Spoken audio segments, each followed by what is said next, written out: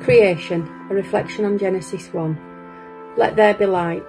The story of Christmas begins at the very beginning.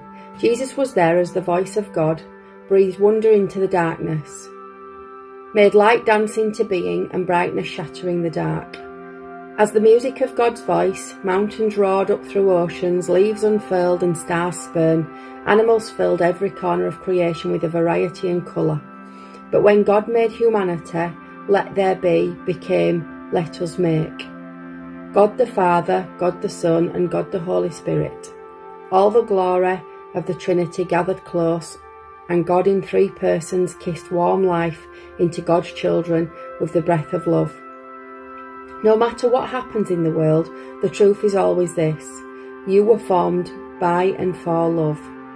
Formed to have front row seats to waves hugging shores, to trees touching sky, to stars falling across the night, forever called to reflect the worship of creation up to God and glory of God, to the whole of creation, witnesses to the whole universe falling in love with God.